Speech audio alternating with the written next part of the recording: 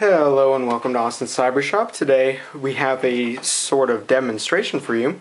You know, times are hard and economy's still not doing that great and you may need a way to make some money. Well, this is a wonderful way to do it. I'm just a 19-year-old college student and here I am, making money off of this.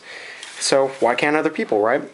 What I'm doing is I'm removing these gold fingers from these boards to be sold for refinement. Just about anyone can do these, do this. Most of these boards are pretty cheap and easy to find on eBay, especially in bulk loads. The more you buy, typically the cheaper it usually is. So, as you can see here, just pop that right off. The small ones are really easy to pop off, but the big ones need a little work with them. And I'm trying to do it from the side so I have more leverage to, just like twist around like that. So I don't just, break it in half down the middle. Let's try for number 2.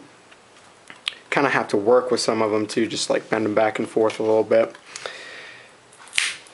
There we go. Let's work on the big one here. Even though the gold on here may only be microns thick, there's tons of other things that could be refined off here, from aluminum, miscellaneous alloys, copper, even the board itself. And we do this so that we don't just simply throw away our boards. Why would we just throw away something that we could still make money off of and still help people with, We sell our gold scrap, greatly discounted, but we are still able to make a profit off of it. 'Cause, still better than just throwing something away, that's just a waste and, bad for the environment and whatnot. So, let's here, try to break off this middle one. Don't want to block the camera too much. Just one side. And here's the other side. Almost got it, just to pop right off. Just about. Kind of.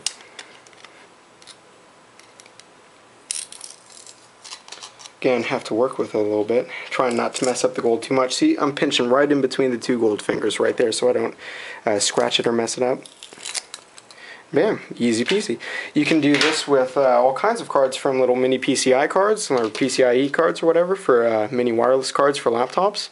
This is just a little simple modem card, a little $10 modem card that just doesn't work. And we've got a lot of things like this rusted card right here. There's no way no one would want to use this right here. So we can at least get some of our money back and make somewhat of a profit just from selling the fingers. It's great. It's a creative way to make money, and anyone can do it. Really, it's awesome. So hope this has helped you guys out, and hope you guys are interested in some of this stuff. We'll make more videos similar to this in the future, hopefully, and hope you guys have a wonderful day.